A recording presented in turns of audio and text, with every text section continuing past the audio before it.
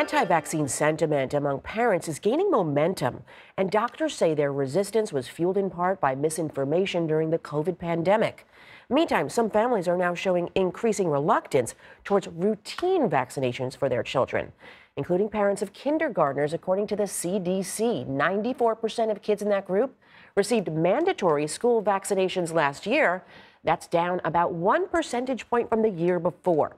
And the agency is now reporting a surge in cases of chickenpox and measles in some regions. For more on this, I want to bring in Dr. Shannon Dillon. She's a primary care pediatrician at Riley Children's Health in Indianapolis. Thanks for being here, doctor. We really need to get to the bottom of this. Have you noticed this anti-vaccine trend in your own practice?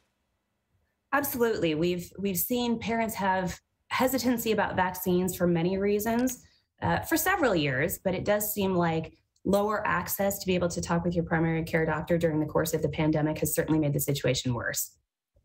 And what are you telling parents who are reluctant or maybe they're just refusing to get their children vaccinated?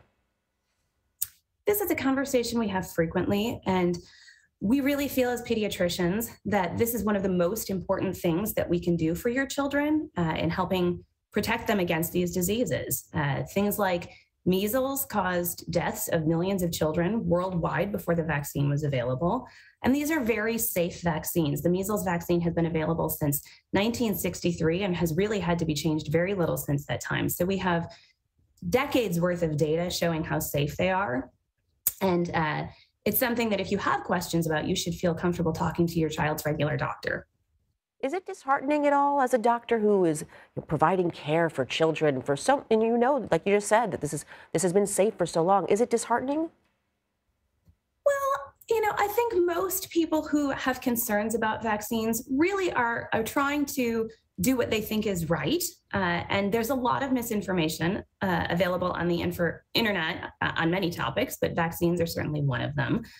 So I think this is one of the reasons that it's important to have a trusted relationship with a primary care doctor for yourself and for your children, so that we can have the opportunity to educate you on these things. Because most people aren't doing this out of ill will or malice. They're doing what they really feel is the right thing for their child because they have concerns. And so we welcome the opportunity to have conversations so we can provide the education, since most people haven't seen these diseases in the US anymore. We've had vaccines for chickenpox since the 1990s, and like I said, measles since the 1960s. So luckily, many parents don't remember what these diseases look like, but we in medicine have had the opportunities to see the breakthrough cases. And so we can provide a little bit of counterbalance because yes, there's a risk with vaccination, as with any medication that we give, but there are real risks to not vaccinating as well. Does this pose, people not getting the vaccinations for their children, does it pose a risk for children who are vaccinated, doctor? In many cases, no. Vaccines like measles, for instance, is approximately 97% effective after you've had 2 doses, although there is that 3% of people who won't respond to the vaccine for whatever reason. The real risk are for people who are either too young to be vaccinated or because of illnesses where they might be on drugs that suppress their immune system that they can't be vaccinated for some reason. So generally speaking, if you've been vaccinated, in most cases, you're safe. But there are always certain people who can't be vaccinated. And when they tend to cluster together, then those diseases can spread very quickly. Got it. So there was a surge in measles cases in 2019, and it was mostly among unvaccinated people. So how do cases now compare to back then? And do you think we're on track for maybe a similarly sized outbreak? It looks much the same at this point. In general, out of all of the outbreaks we've seen over the last 10 years or so, they've really all clustered in unvaccinated people. It's hard to say what this one is going to do at this point because it seems like it's early on. The 2019 outbreak was one of the biggest outbreaks we had had since measles rates dropped in the United States since it had been declared eradicated in 2000.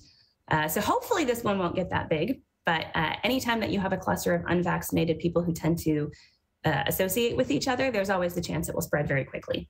Well, we really appreciate what you do, Dr. Shannon Dillon, and thanks for coming on and really informing people because we need to know. Appreciate it. Absolutely. Thank you.